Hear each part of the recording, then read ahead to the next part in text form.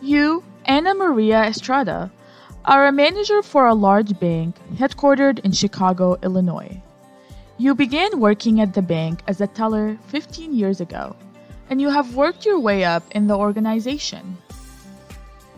You are eager and a fast learner, and you earn the trust and respect of those with whom you work. Furthermore, your years at the bank make you very experienced in handling various situations. The bank's staff performs very well under your leadership. Recently, though, you have begun to feel like you are stagnating in your position. You want to be considered for a higher management position, and you have started reading books about management and leadership.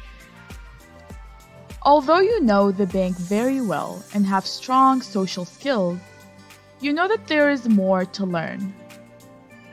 You have been commended verbally by your supervisor for dedication and professionalism and have received excellent performance evaluations.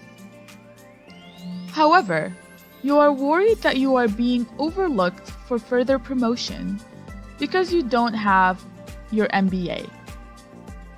Although you know going back to school at this point in your life would be a significant change, you are willing to get your MBA if it will help you get promoted.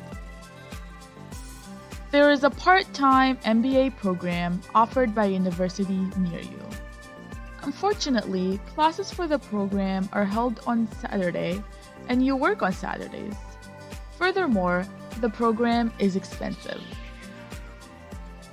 You want to schedule a meeting to talk about your opportunities for promotion and your thoughts about potentially attending graduate school. How should you frame this conversation with your supervisor?